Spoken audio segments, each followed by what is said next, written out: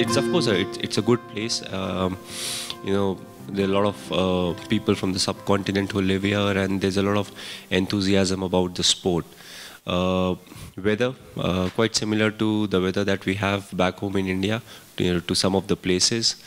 And the sporting culture, we want youngsters, irrespective of where they are, for where they are from or where they are, we want them to lead a very healthy life and pick up sports. And when I say sports, mostly I talk about outdoor sports. Of course, indoor is also a big part, but sports like badminton, squash, and a physically active sport is very important. And overall, it helps the kids develop themselves. Their academics also get better with more involvement in sports. So overall, it's a win-win for everyone. But I just feel, nowadays we are getting too much into the iPad or the PlayStation time, but it's important to get off it and at least spend a bit of time every day, when it comes to some kind of a sport, irrespective of what sport you're playing. And being a cricketer, of course, I love cricket. I want to promote cricket, but, it's more about the sport.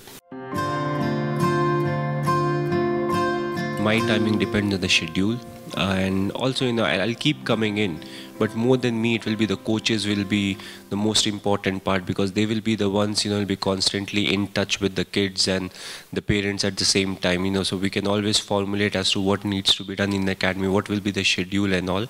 And of course I'll supplement it with my visits where I can interact with the kids and guide them as to what is really needed, because at the end of the day everybody who picks up a sport doesn't play at the international level, but there's certain different kind of motivation that you have got, and it can be passion for the game, as simple as that, or playing the game as something that will help you become better or fitter in life. So all those things are much more important. But as I said, the direct interaction, the coach is one of the most important things to be at that place at that point of time, because he's one person who will be in constant touch.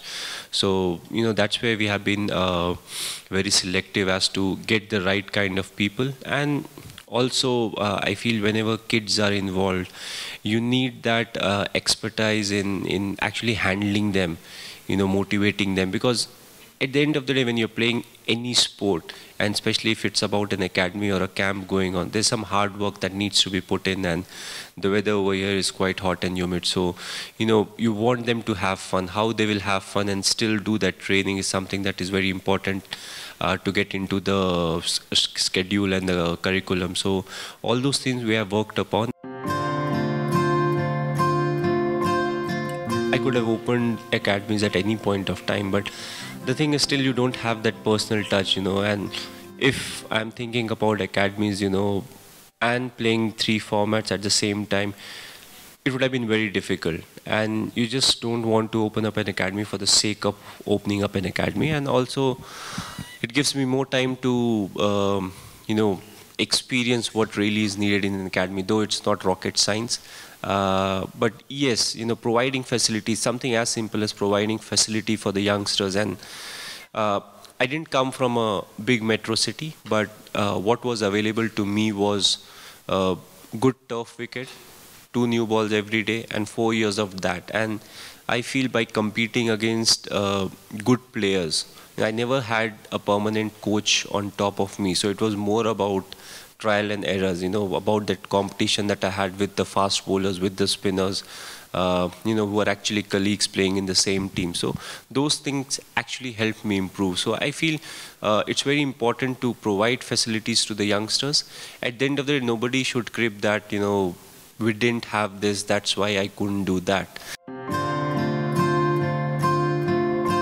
What I want to focus on is how to approach life in general, how by keeping it very simple, we can actually get more out of it.